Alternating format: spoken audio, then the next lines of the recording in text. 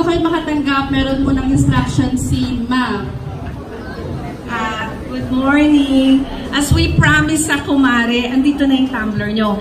May instruction lang siya. Yung tumbler na binigay ng Kumare Club, that's for hot and cold. So, pwede nyo siyang lagyan ng mainit at malamig. Pero, wag nyo siyang, di ba, hindi naman talaga healthy ang soft drinks. So, wag nyo na siyang lagyan ng soft drinks kasi carbonated siya. Pwede, kaya lang, magkakaroon siya ng parang yung kalawang. Ang pinili na namin yung pangmatagalan, di ba? So, ang ilagay nyo dyan, pwedeng gatas, pwedeng tubig, pwedeng chocolate, pero wag na soft drinks, ha? O, sige. I hope malaking tulong yan sa inyo. Dalhin nyo yung tumbler nyo every time na pumapasok kayo or kasi habang buhay ang tumbler na yan, buhay din kayo sa puso namin.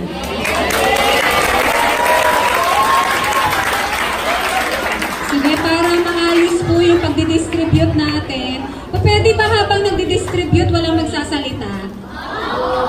Sige, tahimik ka. Okay. So, bali ang gagawin natin, teacher, per row na lang. So, pag ganito, halimbawa itong, wala nga magsasalita.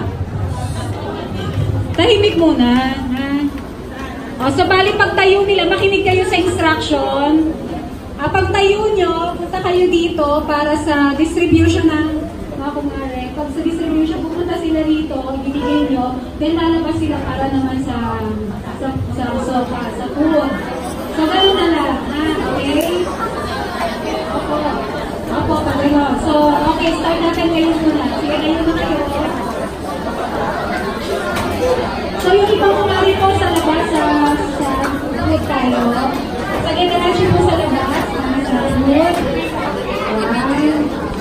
Merry Christmas! Pwede ba, tahimik? Yes. Tila rin pagdating sa food.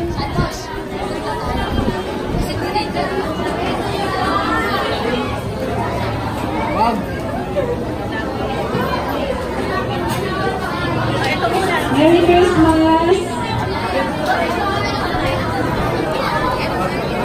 Tila rin na one line lang tayo sa food.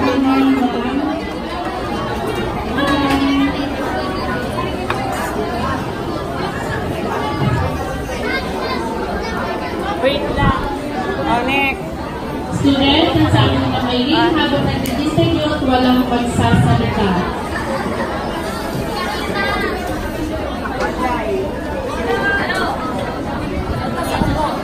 Next.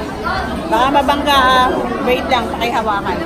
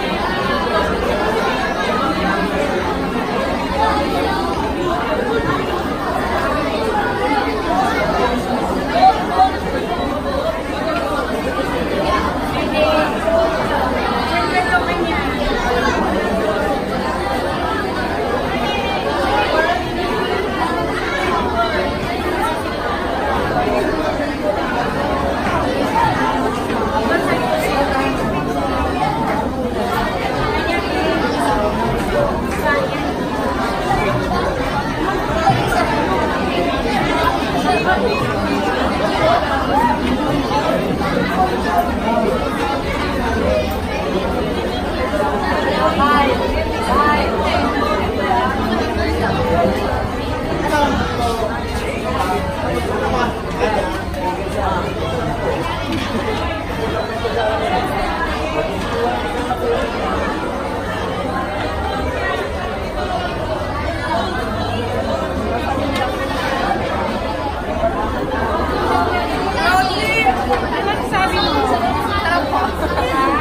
Thank you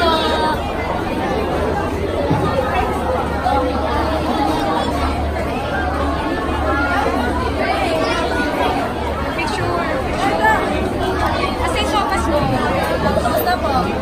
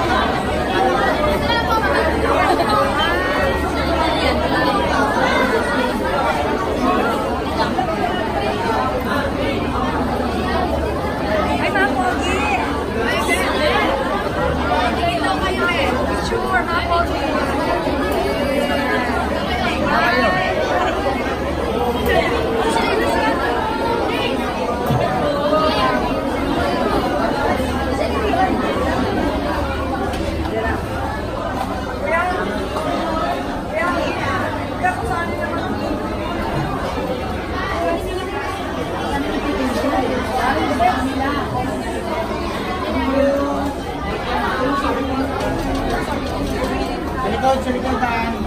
Sa likod. O yan ka, kasa kayo.